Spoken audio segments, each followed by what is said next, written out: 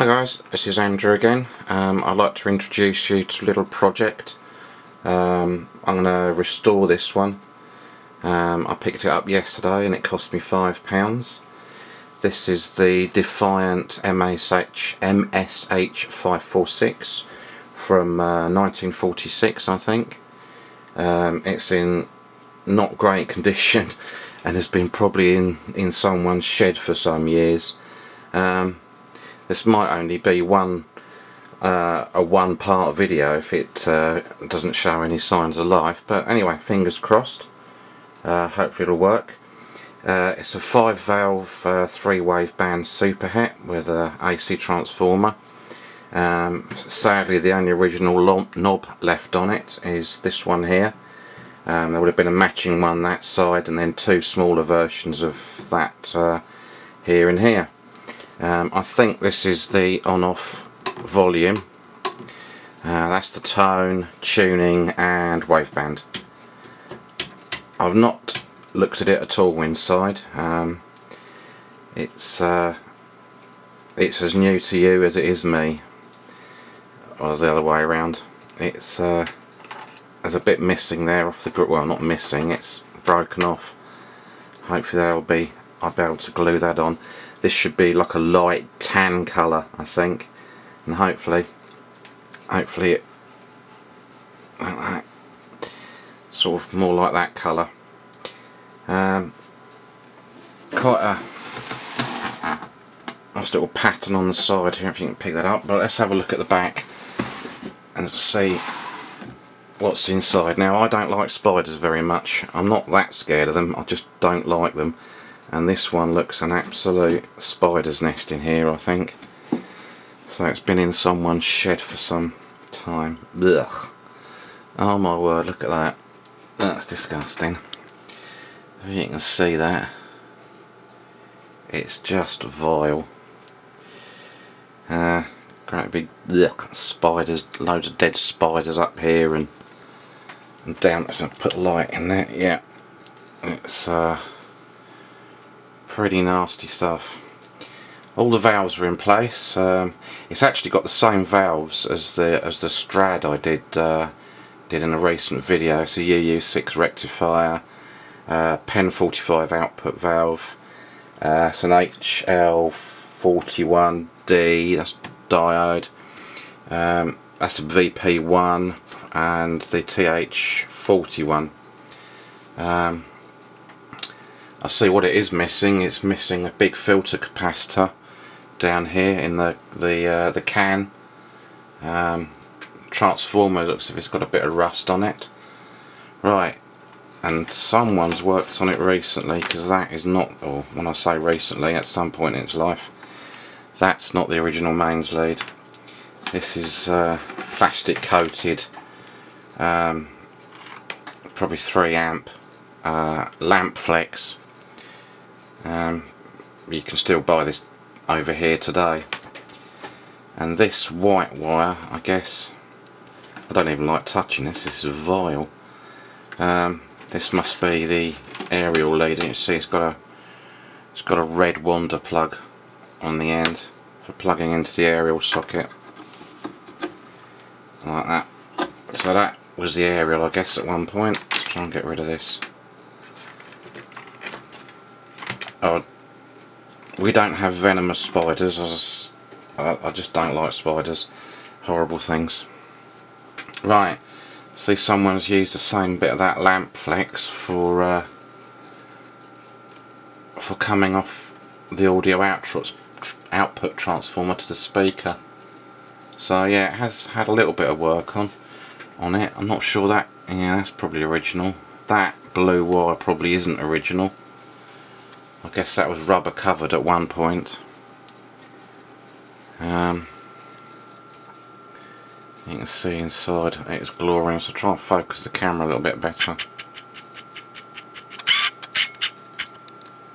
There.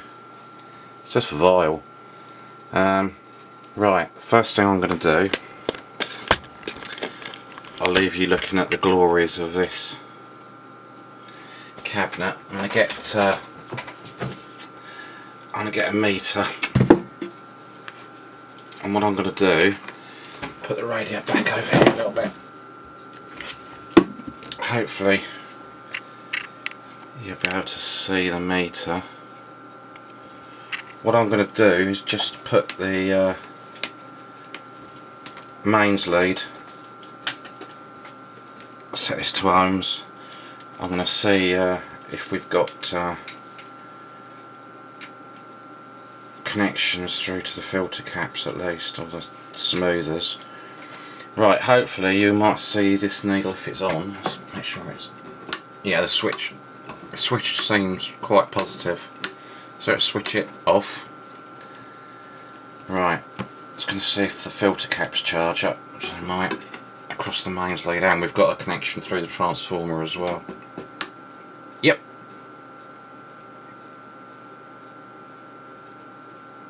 There we go, that's falling.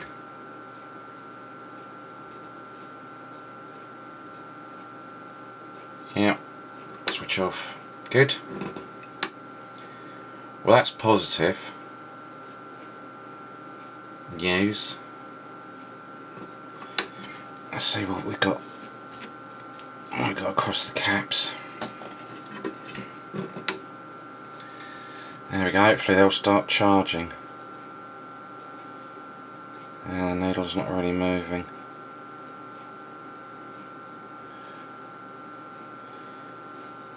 So, there we go. You see they're probably dried out. Right. So yeah, the smoothers are charging slightly. You can see that needle just quiver and move every now and again. Probably need replacing. I'm just hopeful that one last check is that the audio output transformer works, because that's not going to be replaceable. Let's have a quick prod. Yep, that's one. Yep, and can you hear that? So that's the speaker working. I don't know if you can.